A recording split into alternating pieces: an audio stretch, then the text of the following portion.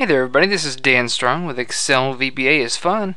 Today we had a question come to us from a gentleman named Peter, and he is looking for a way to control two combo boxes at once. One combo box that actually controls the other. So if somebody selects the profession medical, it will excuse me, the other combo box will bring in the list called medical, which will be these three items at the current time. If they choose engineering, the other combo box will fill in with whichever engineering things are. And if the first one is chosen IT, then of course this will plug in all the IT things in the second combo box. So it'll basically fill in the other things based on what they choose in the first combo box. So let's figure out how to resolve that. All we have to do is, first of all, let's make our named ranges. It'll make it a lot easier, and so we'll make 3 dynamic ranges in case you feel like adding things to your list, and I'll show you how to do all that. Let's walk through it right now. Now we're gonna actually, I'm just gonna name this list professions, so I'm gonna highlight all 4 cells and hit Control Alt F3. Let's see here. Nope, sorry, let's see. Yeah, it seemed right. Control Shift F3. Yes, Control Shift F3, excuse me. Control Shift F3, we can create a name from the selection based on the very top row. The top row says professions, and so I'm going to go with it. So what I've just done is I've named these 3 as whatever the top row was, and it's called professions now.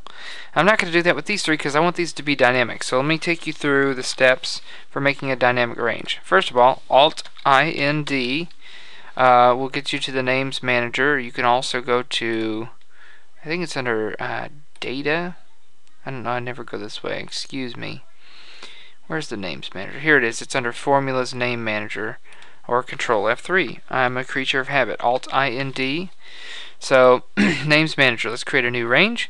We're going to call this first one medical, and we're going to use the offset function equals the offset of, let's use the offset of this one, going down 1 row, because the starting point is right here, down 1 comma over to the right or left 0, so it'll start right here. Then how many cells down and how many over is it going to be?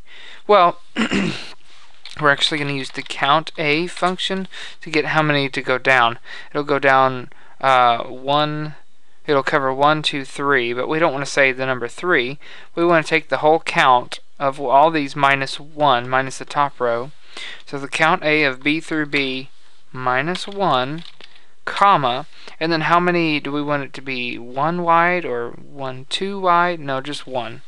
So 1 for this particular one.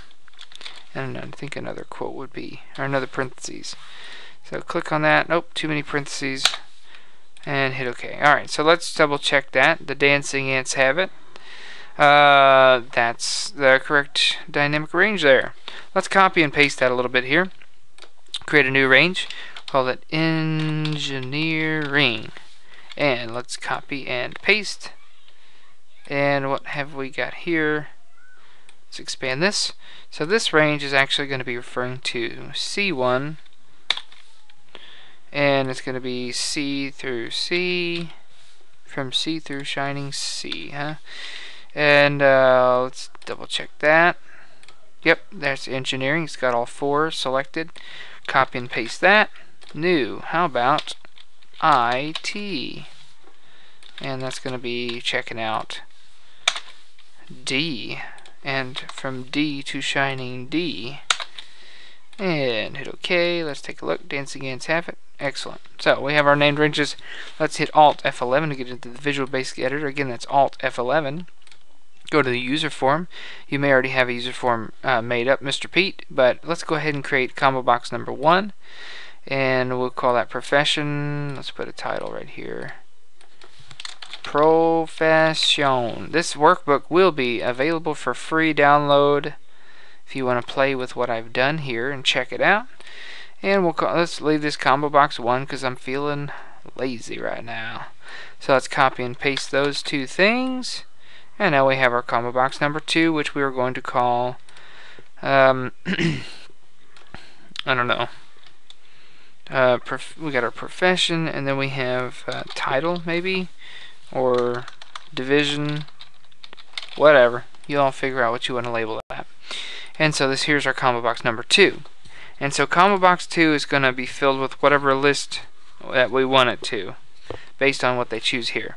So we need to do a change event on this one, which will tell this what it's, if you're on a sheet, it'll be your list fill range. If you're on a user form, it's called the row source. But either way, the list fill range equals a certain named range, or row source equals whatever the named range is. In this case, row source equals engineering, or row source equals blah. So let's go ahead and double click on the profession combo box, and let's do well, let's go ahead and fill that one up. We know where that is, don't we? Go down to the row source and let's do profession. Oops. Is it professions? Oh, it's plural. Sorry. Professions. There we go. I hit enter and it didn't ding at me, so that must be right. Let's look at our preview. Yep, medical, engineering, and IT. Good, great. So double click on it. So we want to do a change event. Anytime it changes, if it changes from medical, engineering, or IT, we're going to have it do something different. So you can either do if this combo box equals this, then else if it is this, do this, and else if it's is equal to IT, then do that. But or you can do a case, select case thing. So probably be a little simpler to do the select case. So we're going to select the case, and the item that we're going to be in question is me.combobox1. Me is the user form in this case, because we're in the user form thing there. Let's see. And then you're always going to have an end select at the end of your select case thing. I'm going to tab in, and I'm going to say case.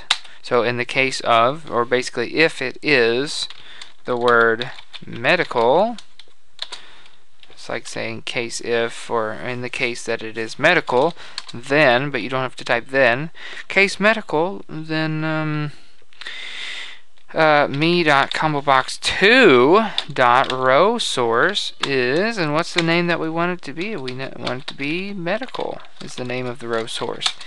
In the case that it is engineering, I'm going to copy and paste that because I'm a lazy bum.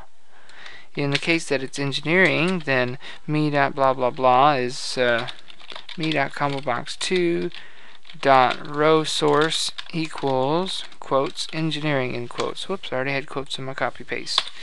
And then finally, let's just copy and paste this whole thing here. And if in the case that it's IT is selected, then me.combobox number 2's row source is, we just named that one IT. And then you have your end select down here. So let's just go up a little bit here.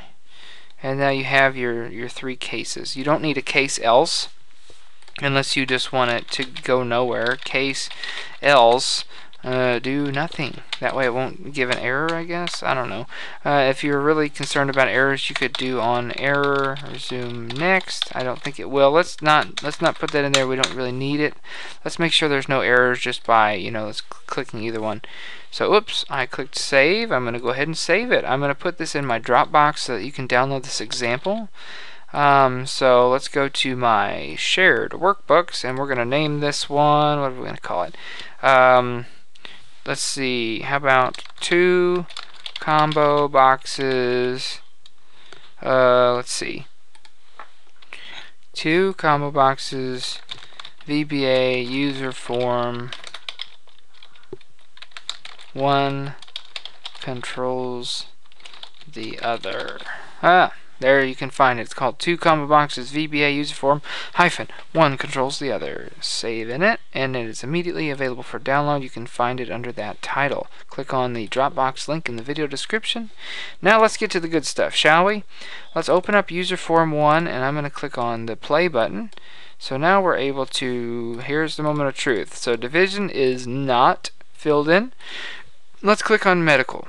And now, yep, family pediatrician, orthopedic, or surgeon. And if I choose engineering, well then, I don't like surgeon being there. If I clicked on engineering, then surgeon shouldn't be left over from the previous selection. So I don't like that. I want the change event to immediately make me.combobox1 equals to blank. So, oh, you know what that's going to do? That's going to trigger the change event. Oh, I meant me.combobox2. That's fine.